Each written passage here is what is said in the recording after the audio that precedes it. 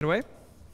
Thank you. A very warm welcome. This is Ridha. I'm here to introduce you to Solarbrush. That's a robotic cleaning system for solar generators.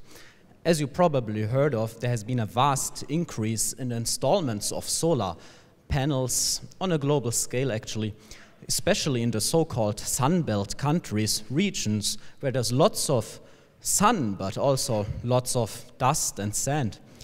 That's why people face the problem of low efficiency. People lose up to 35% in a single month. That's quite a lot. So they try to clean it manually.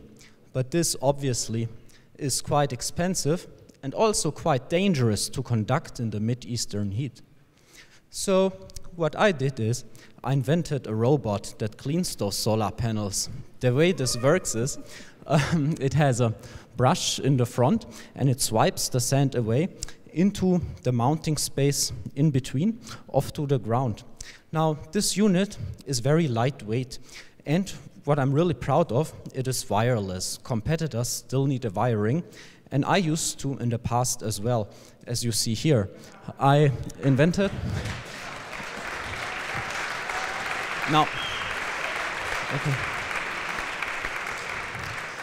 Now I invented this in the very past, and therefore I say Solarbrush is first in servicing solar panels.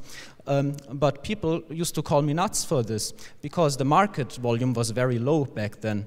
Times have obviously changed, and there is a big potential in this, as the price of photovoltaics will be competitive to coal in the Sunbelt countries very soon. So that's where I'm getting actually a high demand.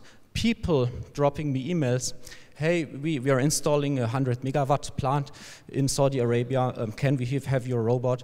And questions like this occur really a lot. So as I'm a nominee for the Green Ideas Award this year, I got to exhibit in Abu Dhabi. I'm just returned yesterday, and presented this bot in the target market. And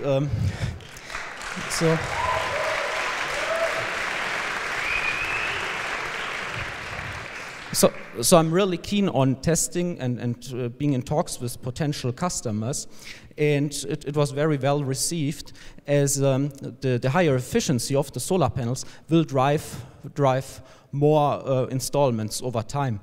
So I'm basically on the mission to sell a fleet of robots to fight global warming, and I have a mechanical engineering background. But when building those bots, lots of stuff needs to play together. It's mechanics, it's electronics, software, and pneumatics. And I believe of being capable of doing so. And there's enough time left for a short product demonstration.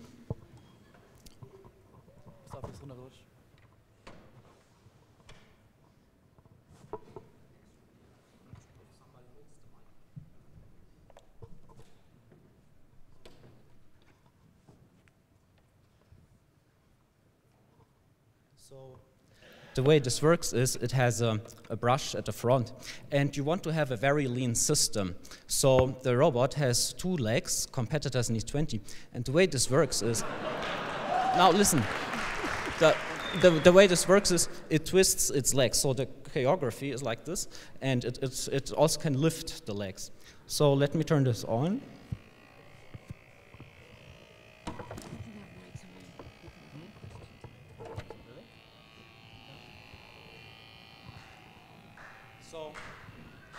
The way this works is it just twists its legs and therefore brushes the sand into the mounting space in between. Well, I have to point out this is still a prototype, but hold on. Okay, well done. Okay. Thank you.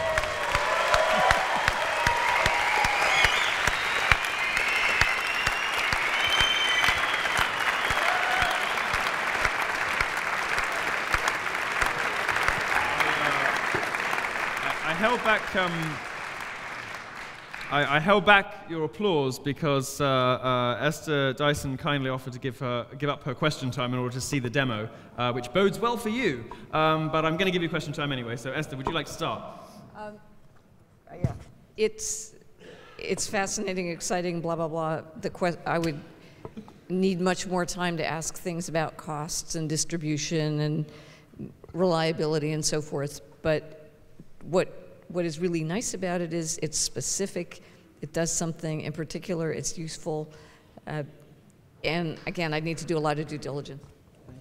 Thank you. Would you like one of these for your solar panels? I don't have solar panels, but this makes perfect sense. Make perfect sense. I agree with everything Esther said, and also the fact that you can sell something to China and India.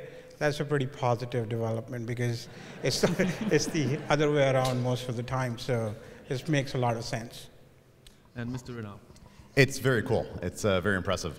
I'd be a little bit concerned, of course, about iRobot extending their reach because they've been expanding kind of the Roomba line and different things in different markets. But you probably have a very different and unique technology around motion and things like that, and it's nicely designed for its target application. I'm going to break the rules and make a comment myself. I heard this thing jumps. Yes. So, well, if you can do it, if you can do it in 30 seconds, you can demo the jump. It basically walks. So the main advantage, listen, the main advantage compared to the Roomba robots you mentioned is that I make use of the geometry of the solar panels. It has 2 sensors inbuilt at the very front. Therefore, I can detect the edge of the frame and can move in a structured manner, meander sort of like shape. And I do not vacuum like Roomba would do, which is not very energy efficient. I just swipe it off onto the ground. Therefore, I don't need to empty a magazine. And my robot, the onboard battery, is to last 4 hours. Okay, So thank you. Very impressive. I'm going to have to Just draw lines. I'm sorry. keep it cheap enough so that Roomba doesn't think it's a market worth going into and you can own it. This is patent pending, actually. Thank you very much. I'm very sorry. I have to draw a line out of that. Thank you.